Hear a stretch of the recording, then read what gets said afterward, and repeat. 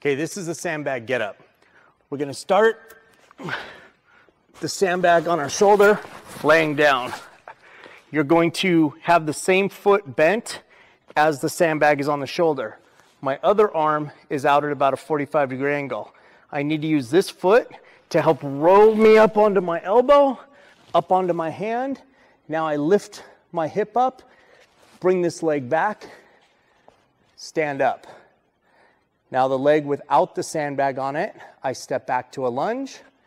This hand goes down, I swing this leg through, and I go back down.